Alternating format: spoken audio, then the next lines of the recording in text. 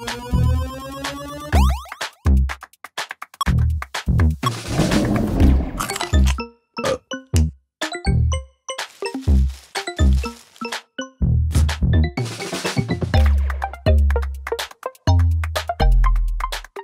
how does stop motion work? In order to create stop motion, you will have to take multiple pictures and make small increment movements of the object between each picture. The smaller the movements, the more fluent your animation will be, but it could take longer. A single stop motion can take up hours.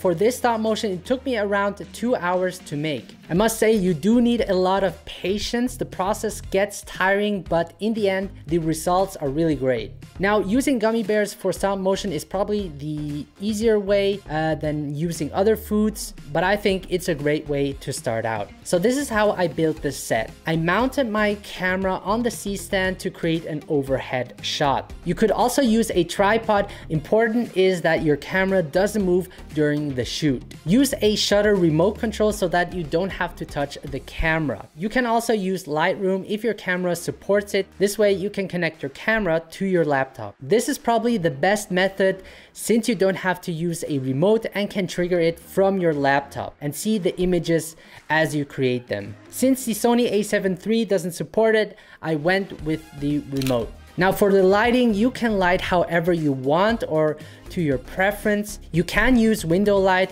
but you have to be careful because the quality of the light will give you different exposure, which will take a lot of time to match in post. It's doable, and I actually used both the window light and studio light. I used the Aperture 120D. It's important that you don't get any shadows in your shots whenever you animate the object, so make sure to stand far away enough so that you don't block the light. Can't block me.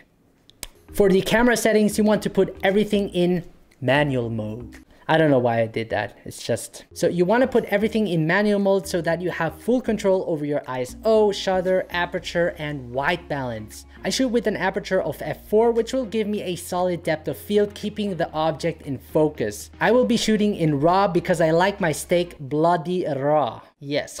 Now this gives me the ability to be more flexible when color grading in post. You could also shoot in JPEG if you want to skip that process and save time. I shoot 16:9 instead of 3:2 because I will be exporting this as a video, and 16:9 is the most common aspect ratio that is widely used. Now, once you have created that process of taking images, moving the object, taking an image again, you can import all the images into Final Cut Pro X. Drag the images into your timeline, highlight all of the photos, right-click on it, and select Change Duration. 2 seconds is about right to create a smooth animation. Create a new compound clip by right-clicking and selecting New Compound Clip. Now you can color grade the video and export it to your social media platform.